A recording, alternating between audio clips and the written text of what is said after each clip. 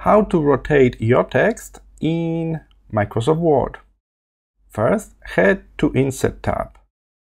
We need to insert a proper text box. Here it is.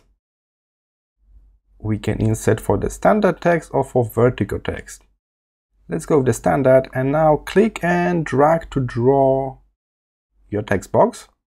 Now you can paste or type the text inside this box.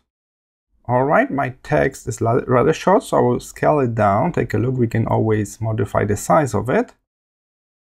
I will apply some formatting on it, so I'm going to go back to home for a moment. I'll make it larger, bold, and align to the center of this text box. Alright, we can move the text box around freely. And as you can see here, we got also option for rotation, so we can rotate this all the way around 360. If you hold Shift, it will be snapping 15 degrees around. And that's how you can make your text rotated. Of course, you can put pretty long text here, and you can also add additional text boxes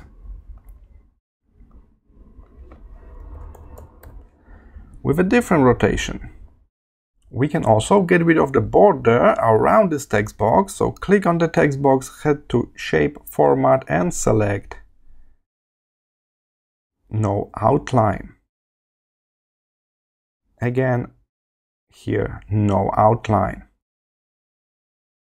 I hope this short tutorial was helpful. I will see you in the next one.